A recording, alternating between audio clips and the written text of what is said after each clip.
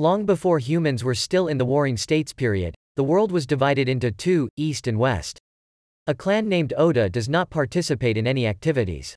This girl wakes up from a dream. Always in her dreams someone keeps calling her. These two are Nobu and Mitsu. Nobu is the heir to the Oda clan but wanders around all day. Right now there is news coming in, recently one battalion. Nobu abandoned his coming-of-age ceremony to follow these guys. Immediately after, a mortar shell hit their line. The blonde who dreams of strange dreams is Jean. Suddenly someone came out and blew a loud trumpet, startling her. He introduced himself as King Arthur's servant. Mr. Vinco presented a deck of cards. Jean understood the meaning of drawing one card. About the man Jane met in his dreams, he would be the king who would unify the East and West. Jean will have to go there to help you. At this time, the fortress on the Nobu army's side was ruined by robots. Jean and Mr. Vinci boarded a plane to the east. The badly damaged ship crashed into the planet. Now Nobu had seen everything. After gathering the dead soldiers in one place, Nobu decided to change this era. Nobu's two friends swore to accompany him in witnessing the falling star. The star fell on the mountain. Nobu ran inside despite the danger. Jean was unconscious. Nobu carried her out. Suddenly he saw the robot in the train. Without thinking, Nobu jumped into it and sat. The incoming army robots started shooting at the spaceship. Nobu piloting the robot towering appeared in front of them. Everyone felt this, and finally the big fool Nobu woke up. Episode 2. The girl Janae tries to ask him to let her go. Nobu angrily throws her aside. At this time, the other two robots landed and started attacking Nobu. Suddenly he heard voices echoing how to operate the machine. Nobu quickly defeated two robots. Janae groped and followed him out. Looking at the different clothes, Mitsu immediately knew she was from a Western star. At this time, Ainz appeared, holding a megaphone and shouting hello to everyone, making Nobu uncomfortable. Vinci ran over to greet everyone. As for the Western star, they received news from Captain Vinci who had betrayed. Mr. Vinci immediately pulled a moving ship. They were on their way back to Oda Castle. Hyde kept teasing Jean and got slapped. He went into the room to watch Mr. Vinci drive the train, at which point Nobu approached her and asked her why she came here. Jean frankly accepted because of her destiny. Nobu is trying to name his new armor. Here, people often call him an idiot, and in the West, the fool. So Nobu took this name. Mitsu ran out to remind Nobu, this machine is beyond their understanding. Mr. Vinci let Hyde drive the train out here to talk to Nobu. He gave him a watch and armor. From now on he will serve Nobu.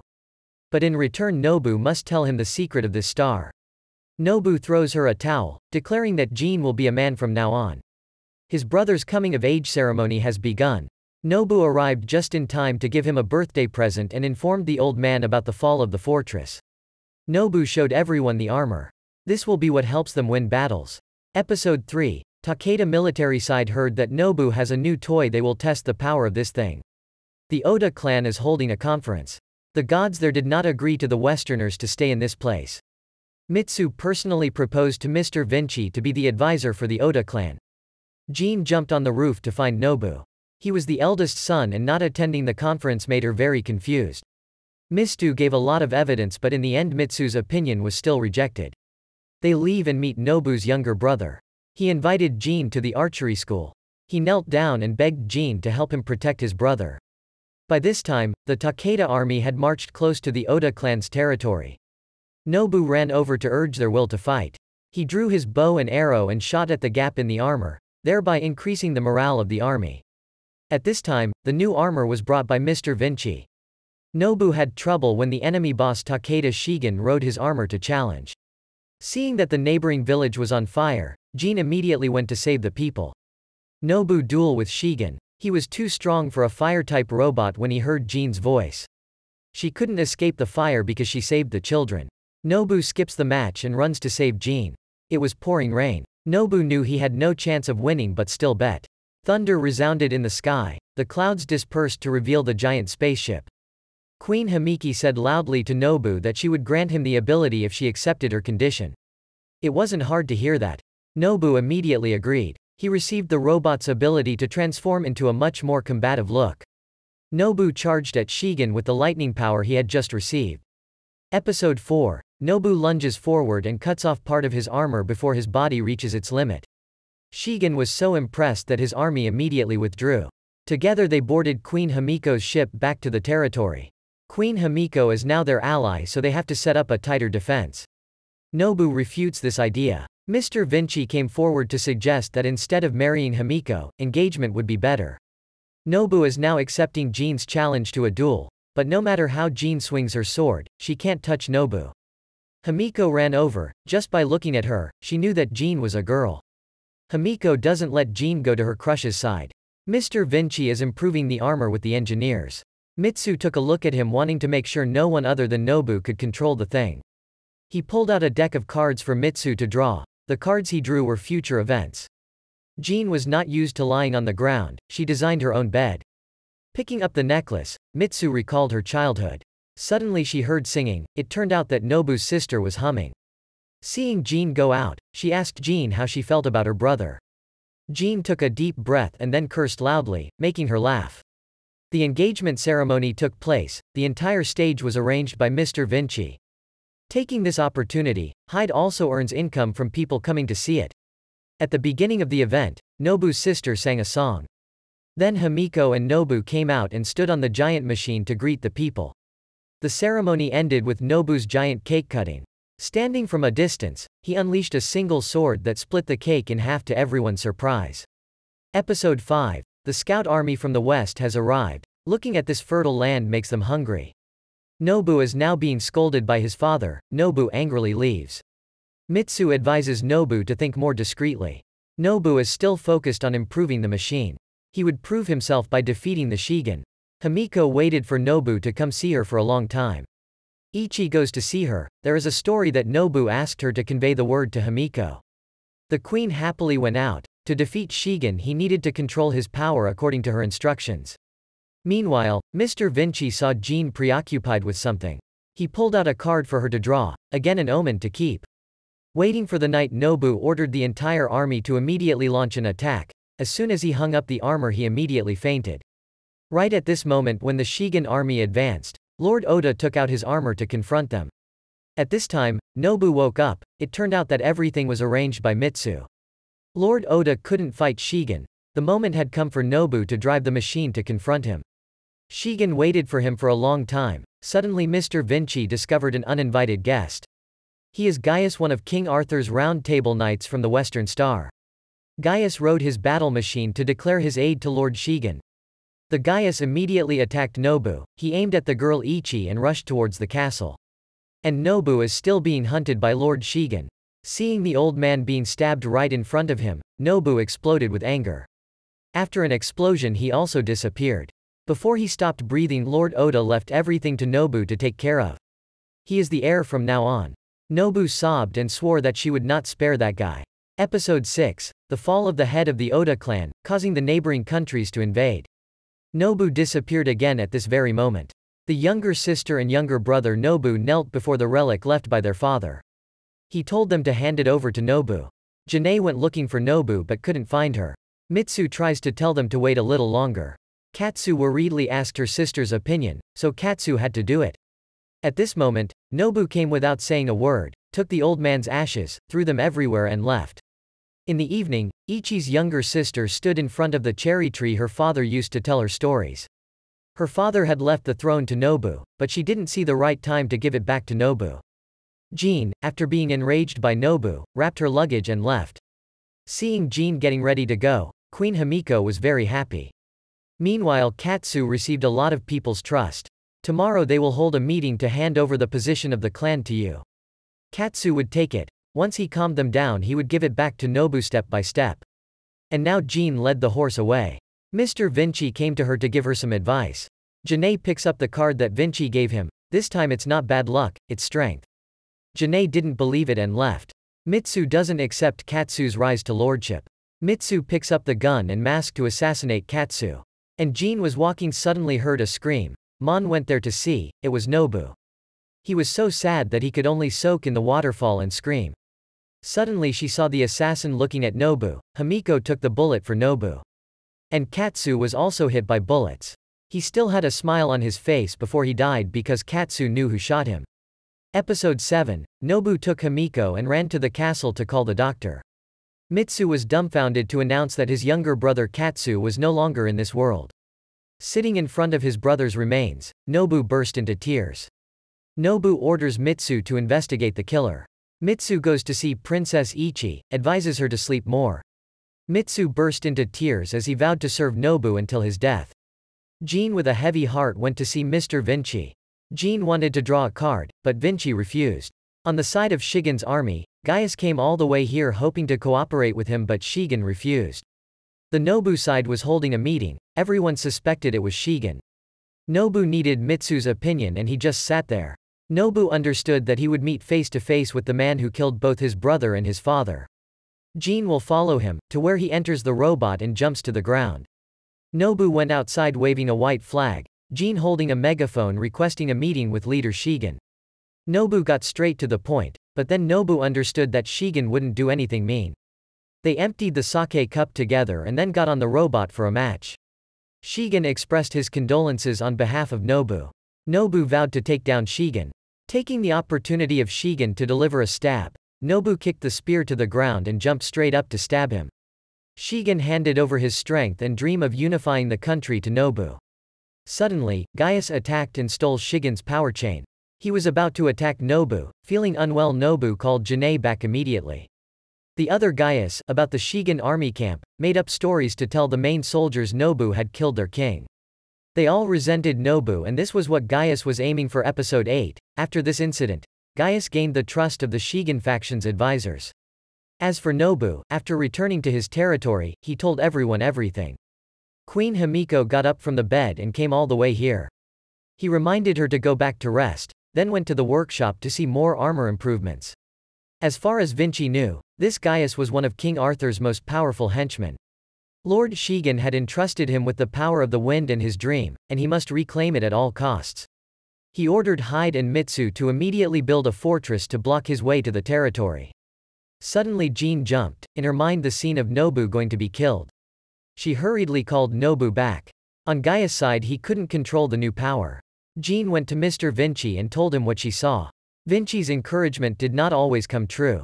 The army named Gaius entered the territory and immediately saw the newly built Oda castle.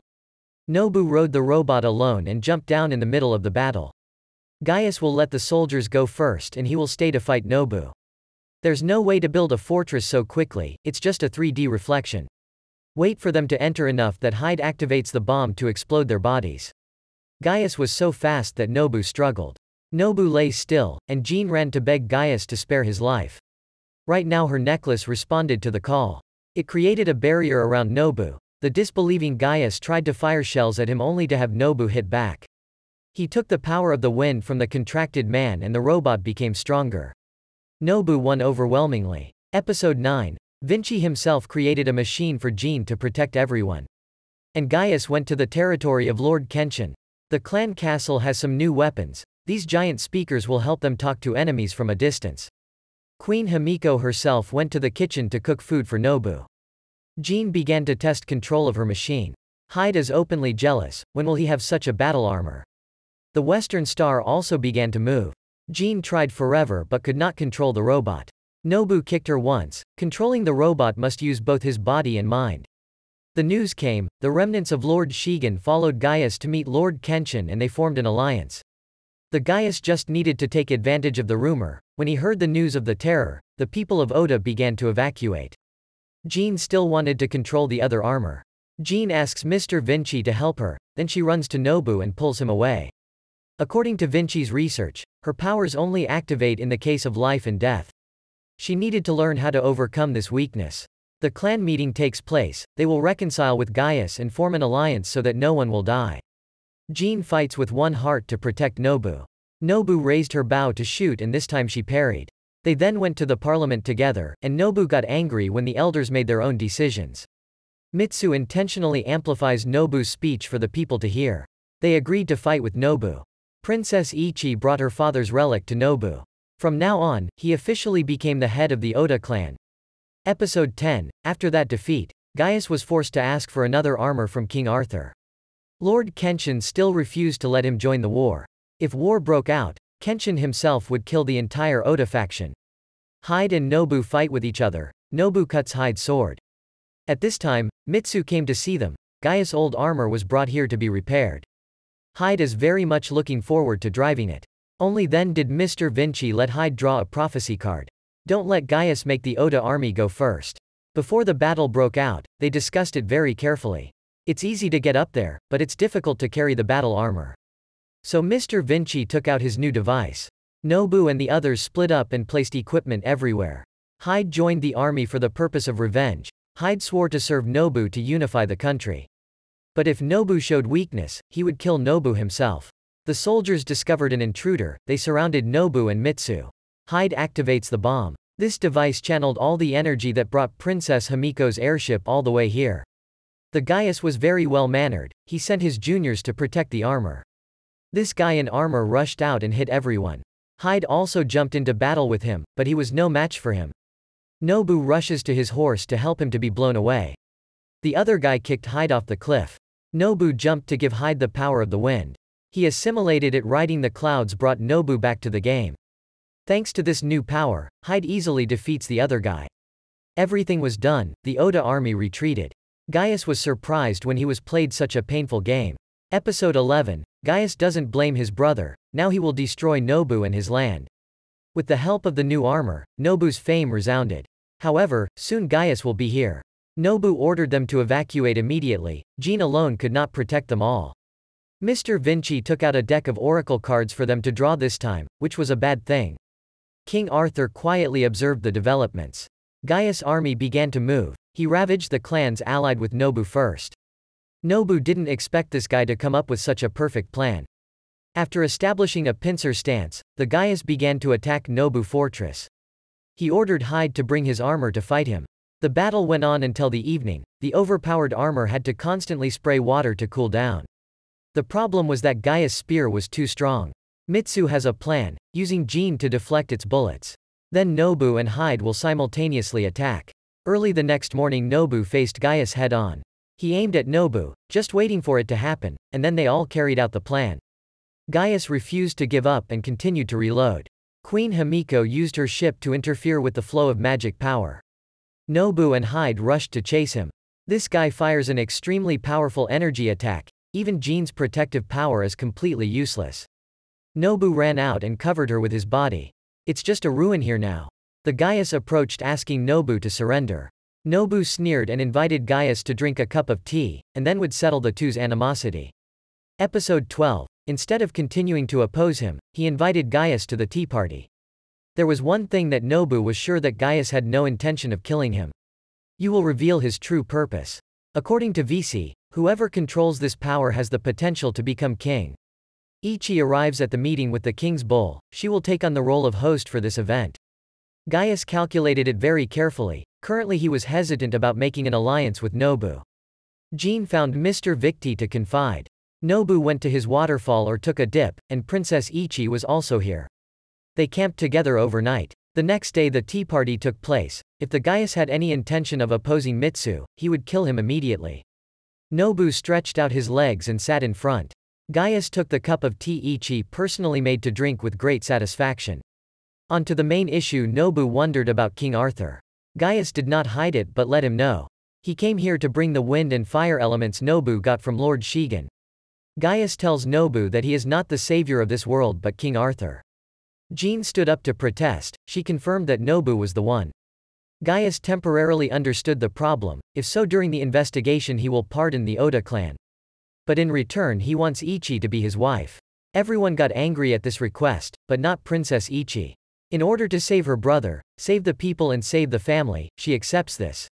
She pointed the fan at Gaius, but if he dared to break his word, she would kill him with her own hand. Ichi looks so beautiful when angry. Gaius really loves her. Suddenly there was thunder in the sky, and Jean turned pale as something landed here.